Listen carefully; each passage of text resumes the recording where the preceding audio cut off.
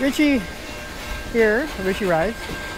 Today I'm going to talk about riding safely and trying to deal with the Highways Traffic Act. As you can see, I'll go through here. Now I just made a left turn, which is consistent with the Highway Traffic Act. So what I'm going to do is I'm going to go check on my vehicle. It's almost ready. There's one more part to go, but the body work is done, so that's pretty cool. Or I think it needs to be painted still. But anyway, we're going to go check on that. And I'm going to, at the same time, do what I normally ride. And there's a bit of a lively discussion there going on with, I don't know, the OPP or police somewhere in Ontario just pulled over a cyclist for blasting through a stop sign just the way I did. But there was nobody around, and I thought that was kind of ridiculous because it's safe. There's nobody around. And with bikes, once you get the momentum up, you don't want to start and stop, and that's just ridiculous. Nobody rides like that. It's not practical to turn around and wait around corners and start busting cyclists because they didn't come to a complete stop. That's just ridiculous. Now here's a four-way stop. Now this one I'm definitely going to be respecting. So I'm going to let the truck go, and then I'm going to go next. And okay, so did that safely. So that I'm absolutely going to follow like a vehicle does. I'm not entitled to think that I can just go through. Although this brings up the first kind of conflict when it comes to what is a bicycle, what is a pedestrian, and what is a vehicle, and what is a car, and all that stuff. Okay, now I'm very much in the bicycles are pedestrians, or like pedestrians, and should be treated like one because of the fact that the lightness, the danger. I mean, I'm as exposed as a pedestrian is, and so I shouldn't be any restriction for me to go on the sidewalk if it's not safe. In this particular case, this is a wide enough two-lane road where I don't feel threatened. I don't feel like I'm in danger here because traffic is not going that fast, for one thing. I'm still not as fast as the traffic, but so I don't have a problem with running alongside the road here, even if there was a line here that defined a bike lane, it'd be great. But we have these curbs. These curbs are always kind of a nuisance because they kind of mess up, like there should be more room here, or should be more room on the other side, whatever. The curbs kind of seem to be a problem a lot of the times. And here we got to change to where the road is. Now we have a paved shoulder, but we don't always have paved shoulders, so I have no problem with this. Am I going to take the lane? No. The white line, I'm going to be on this side of the white line. And there's a couple of reasons for that. Some people think I should own the road, but own the lane and let other people pass when it's safe. No. The reason why I don't like that is, first of all, it causes road rage for the people that I back up. They get pissed off, and then they start accelerating, and they go vroom and pass right by you with, hardly any space. There's that. Then you have distracted drivers who are just not even looking. They're on their phone, and they're just so used to going up and down this road that they just, automatically just kind of go, and then they won't even see you. Next thing you know, you're on a hood, and you're hit, and you don't even see it coming.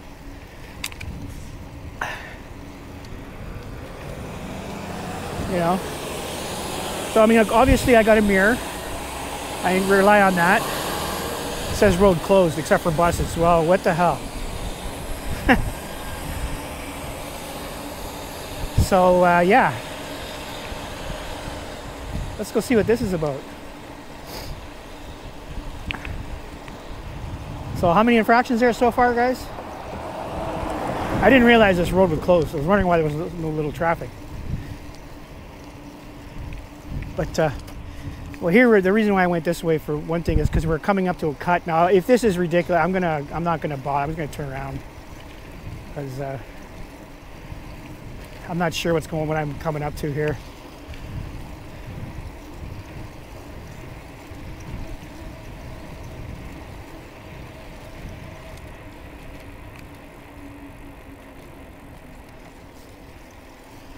All right, let's just keep.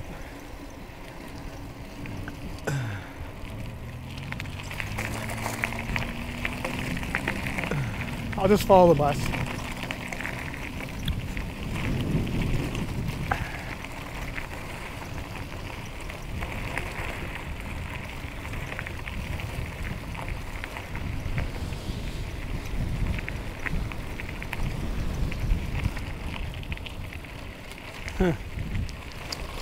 Oh no. Okay, so right here, okay, I'm not gonna go. I'm gonna turn around because I'm not gonna go in there. So that's a bad idea. Okay.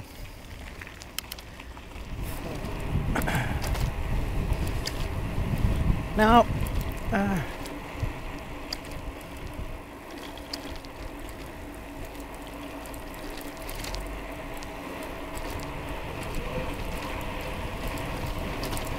so I can talk also about what is a bike. Why is why I consider this to be a bike and not an electric motorcycle, and what the differences are.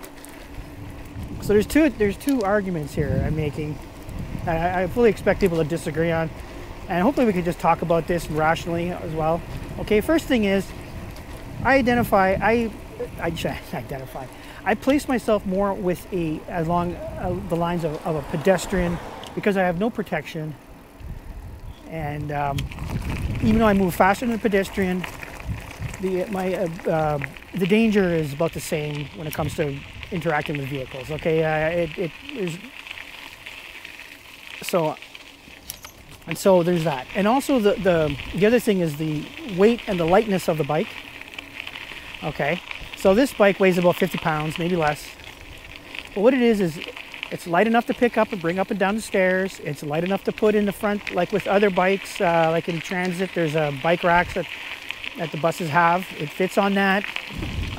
So that's why I think this is a mountain bike and not an electric bike, even though it's an e-bike. But what I mean is, like, it's categorized as a mountain bike with an assist, a power assisted mountain bike. Okay, so that shouldn't be categorized the same as an electric motorcycle or an e-bike that's got bigger tires, that's heavier, that is faster, which would be like over 100 pounds, let's say capable of doing 60 kilometers an hour or more. That's not this bike, okay? This thing, well, you see how fast I go, how fast I can go, about top speed. Well, it doesn't really go much faster than 50 kilometers an hour, but that has more to do with the gearing than anything else, and also power. I don't have enough power to go much faster than that. So what do I do here? I gotta jump a curb. This is completely unbike friendly, right? Even though I just came out of a university. So we got a University Boreal and no bike lanes. No bike lanes. And they just built this. It's like, what the hell? So all right, so here I am, I don't know, on the sidewalk, I guess. Now I'm on the side of a highway.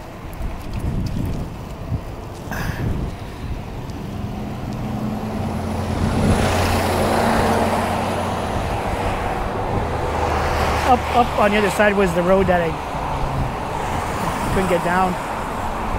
This is kind of like freeway stuff here, but I don't like this. I want to get off of this. Although this is wide enough for a bike lane, but it's not. It's not considered a bike lane.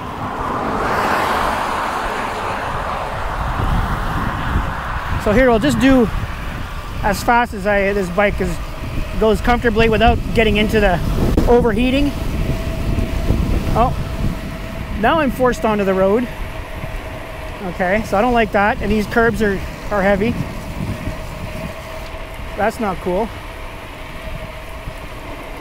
So now I want to do a left-hand turn. Now how do I do a left-hand turn in this kind of traffic?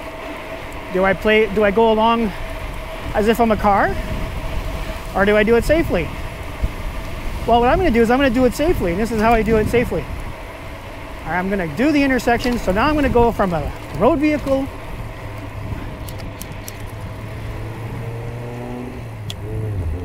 and I'm going to just go to this intersection here.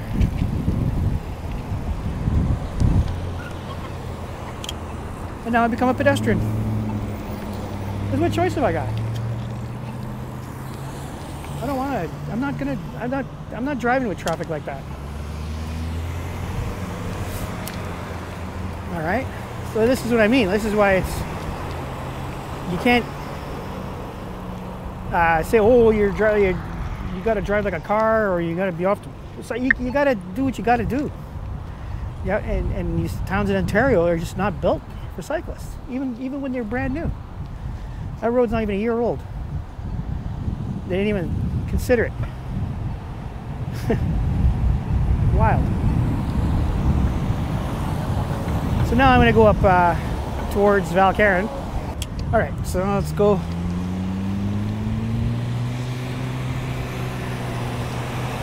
I'm a pedestrian now. I'm a pedestrian.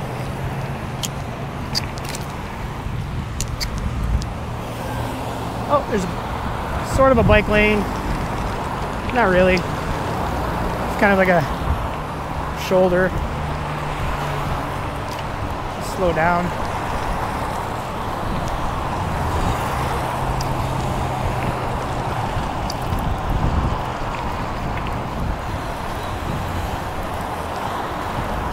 All right, so anyways, talking about the motors and the bicycles. Now this attachment, this motor, the way I have it set up, I don't have it maxed out. I don't have it fully. I don't have it going past. It goes maybe 500-600 watts maximum, and that's pretty much all I need. But do I want a 500 watt motor? No, I'd rather have a heavier duty motor, and I'd rather have it go slower than have a smaller motor going max, because that's just going to wear it out faster, and that's not the way I want to ride. Okay, so for instance, right now I'm doing 450 watts. Okay, now I want to pick it up a little faster. Now I'm doing 600 watts, and this is how most of the time I ride. Okay, now I got to do this. No one's coming. On the side of the road business here. Highway Traffic Act says I should be on the highway, on the other side. I don't think so. It's not safe. So I'm just going to crawl up alongside of this road until I get to Valcarran. I've done this ride many times, so it's not a big deal.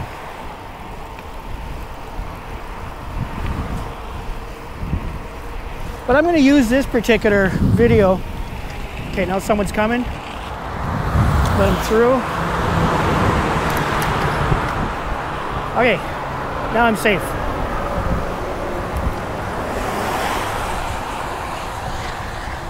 Okay, so that's tricky, obviously. Am I supposed to be here? I don't know. There's no signs telling me I'm not. But if I wasn't allowed here, I wouldn't be able to go to Valcarran. There's no other way to get there.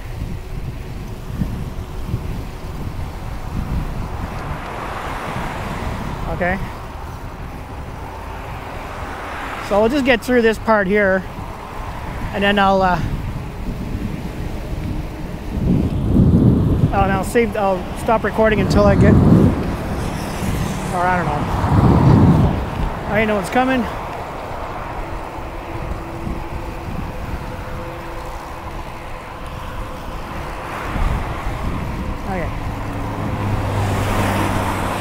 So this I don't mind. This doesn't bother me, this kind of stuff.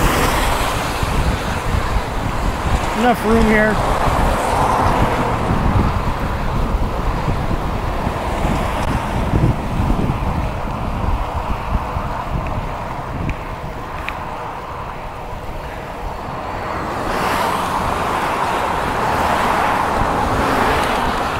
Friday too, so it's pretty busy.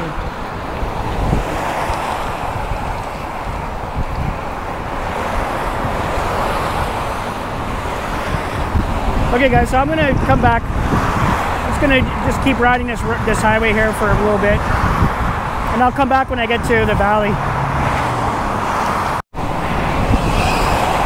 Okay, I'm coming up into a change here, and off the highway, so old highway 69.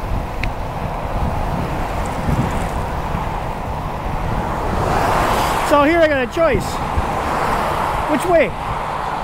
This way or straight? I'm gonna go straight. Here's a hazard right here. There's another hazard. That'll break your chin, snap your wrists. I gotta jump over this curb. Not a problem for this bike. And I'm gonna just now get on the sidewalks, because I'm not getting on a 4-laner with people coming off a highway doing, on average, 80 kilometers an hour. I'm just not going to do it. But the bottom line is there's a gray area, and in a way that's kind of good, because I don't want to be regulated. I mean, whatever. I mean, that's just the rebel in me. and I also don't want to be straddled with a heavy, hard to control bike, because I have an athletic background, and I have no problems with this kind of setup. Other people may have difficulties with what I'm riding, may find it skittish, or may not find it comfortable because I'm leaned over. But I got a background in racing and competitiveness, so to me this is ideal. This is good. It works for me, right? But I don't want to be regulated out of my sport. And if I wanted to be on the road and on a big, I would get a much bigger, faster one that can keep up, so I can ride it like a motorcycle and not have to worry about vehicles passing me all the time and in a rage, or you know, having to deal with distracted drivers from behind. You know, I can just, like, which in itself is dangerous enough on a motorcycle, you know. So what these people are saying I should do is take on the dangers of a motorcycle and have it multiplied by the fact that I have to be passed, you know, like I'm being passed right now, but on the side of the road with a curb on one side. You know, it's kind of a ridiculous argument. And that's why it's upsetting, is because it's just so fucking ridiculous. Here's another kind of a thing I gotta be watched. See here I'm thrown out into the road. This guy's not sure where I'm going. But I looked in my mirror, I saw that he was there, and I just let him go past first. But that's a potential hazard there. So like 4 or 5 hazards. Just, you know, just trying to get to Valcairn. Trying to get to my truck.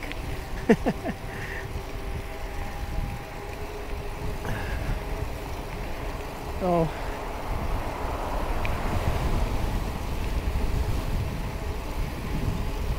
it's just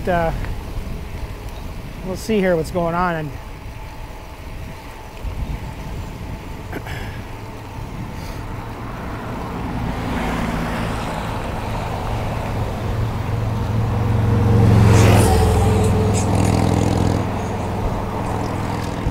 boy, this is the time of the day. Boy, it's beautiful.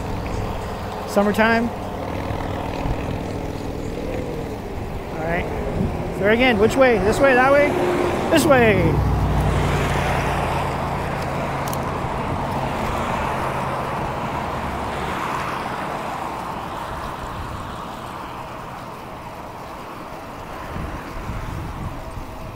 Here we are, Valcairn.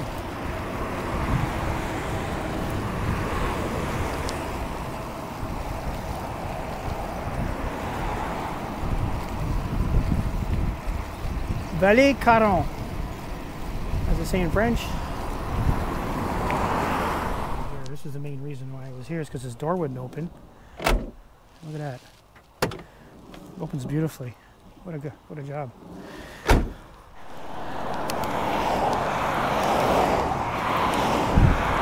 So that's cool. That's looking good. So now I want to get on the other side of the road here. I don't think I'm going to be able to. Wow. The road's pretty busy. So I'm going to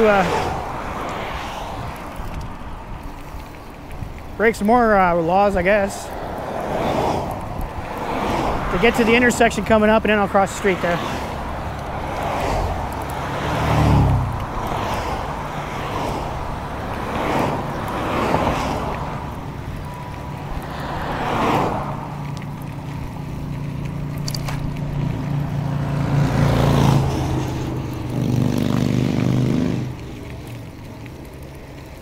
Or can I do it now?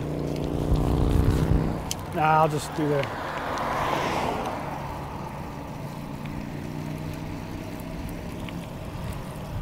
It's rush hour.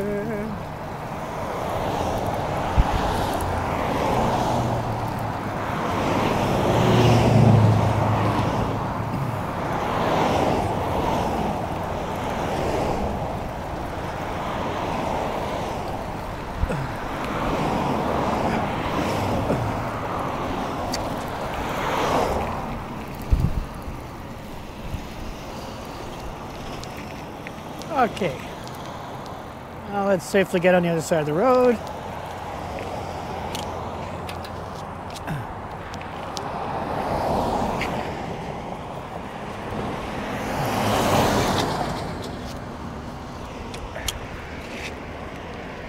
All right.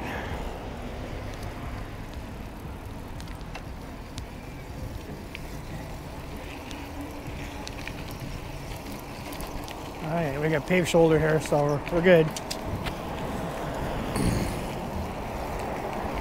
All right, guys, so I don't know. I mean, what I'm gonna do is I'm gonna head back along here, and then I'm gonna come back, I guess, when I get closer to town and do some more Highway Traffic Act infractions, and just kind of make the point. Look, you know, this is what I got to do. This is what I got to do, and that's how it is. So,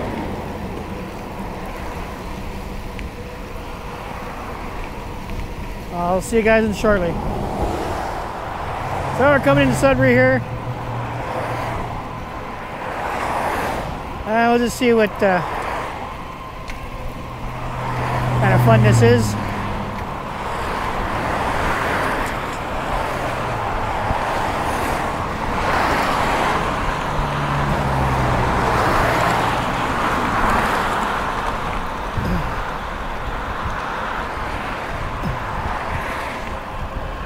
So I gotta watch, I gotta cut through these ramps here.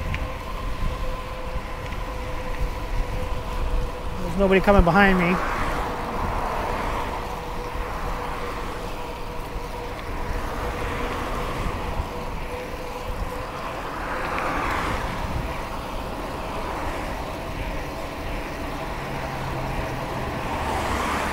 Just boost it up a little bit here.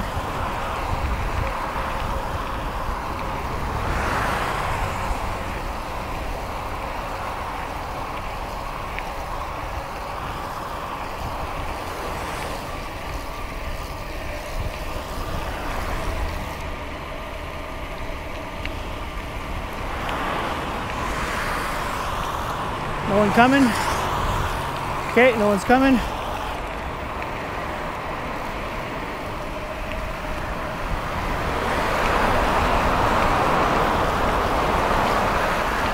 This is pretty much top speed of the bike. After this.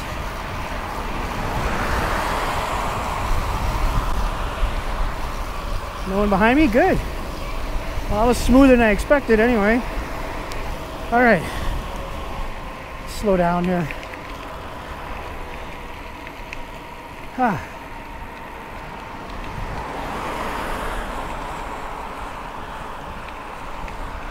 Okay, so here again, road or sidewalk. Ooh.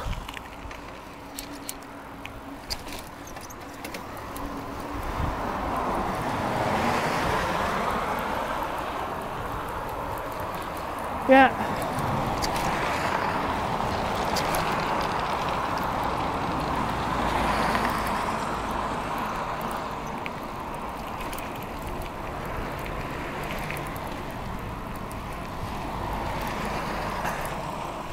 So guys, just to recap, in Northern Ontario, in Sudbury and Timmins, all these other places, they're just not built at all for bikes, okay? So when we have to, you know, somebody says, well, you got to follow the Highway Traffic Act. I says, that just becomes dangerous, okay? So we have to kind of ride, you know, in a hybrid mode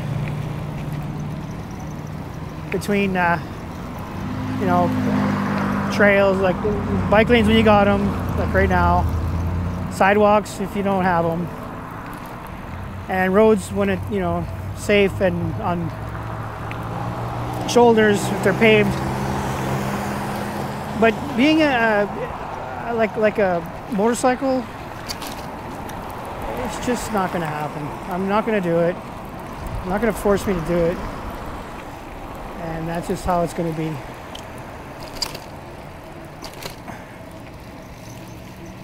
And I think it's a big problem that needs to be solved. And then the way to solve it is not to put restrictions, but to just create a smoother experience and a safer experience.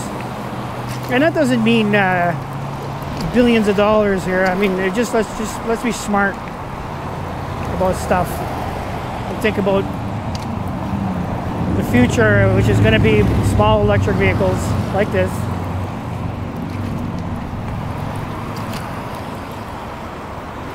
You know, and the reason why I wouldn't want to be on the roads is because I'm not fast enough. Okay, that's the only reason. So it's faster, heavier bike, sure. I know I'm repeating myself, but I'm saving up all my complaining for this one video.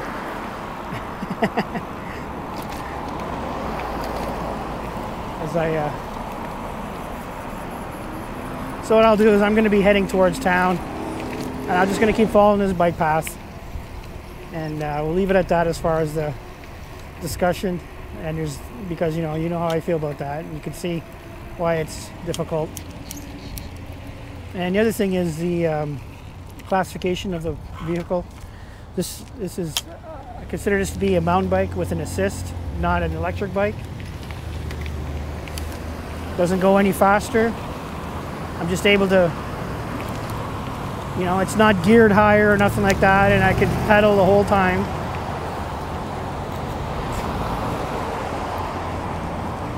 And my range is like, you know, up to 50 kilometers an hour, and to me that's safe. Power I have is enough power to what I consider safe. And I think the regulations should kind of be built around this experience. Slower is no good. Faster is no good.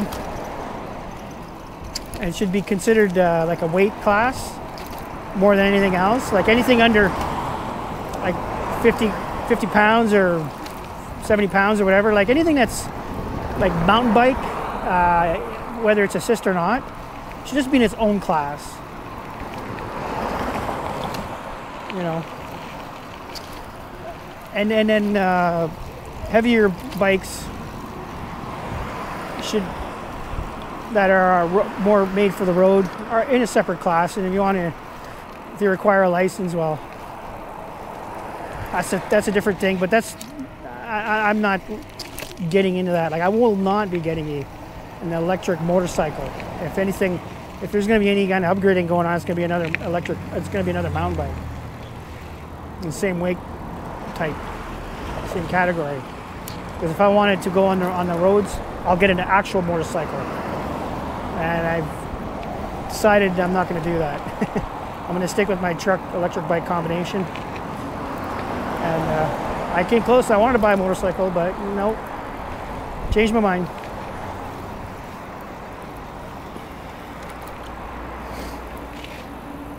So that's really the 2 points I wanted to make and discuss about.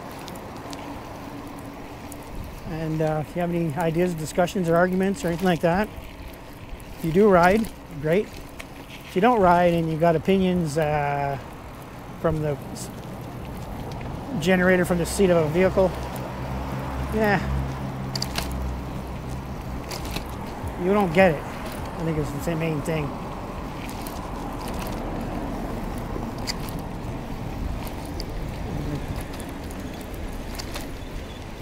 Especially when it comes to like you know, the bylaws. If they're going to be writing bylaws, they're going to have to hear from us and have it not be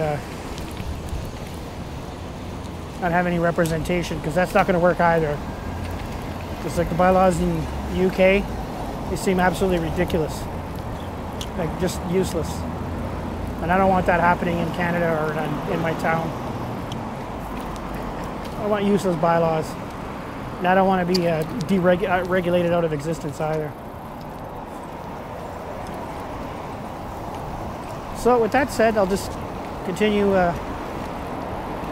with the ride. And I'll just leave it at that.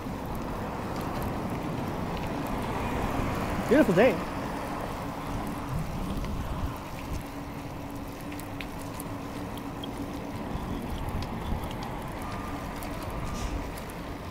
Another thing when it comes to road safety, you see like that vehicle up, I don't know if you noticed it, but I see its wheels rolling and I see it turning towards me before I hit the intersection, but I can also hear a vehicle beside me.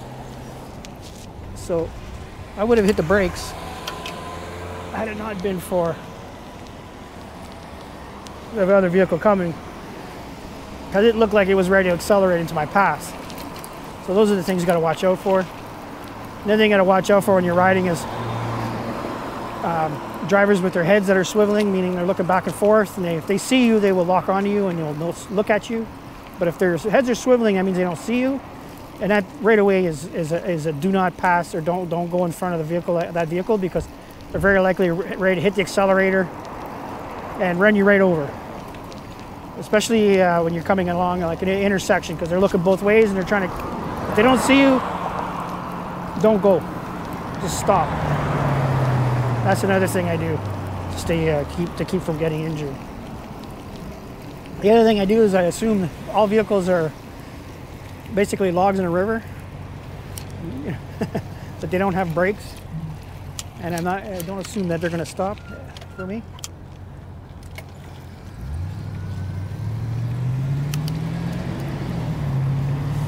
And also I ride like I'm invisible.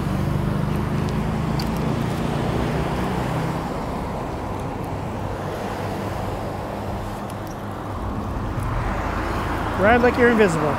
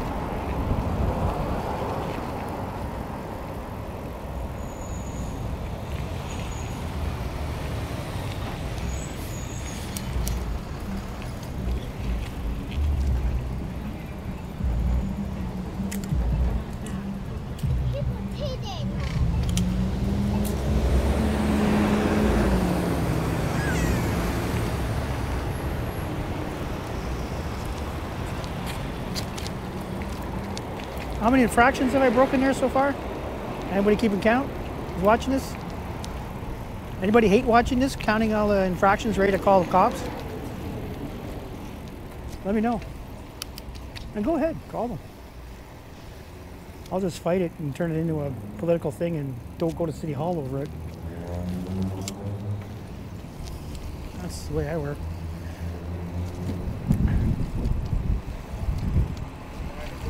Hey guys. To be honest with you, I kind of like the police in Sudbury, to be honest. They've been nothing but very, very, very professional in the few occasions I've interacted with the police. Have been very, nothing to complain about. Actually, if anything, deserve praise. Just putting that out there.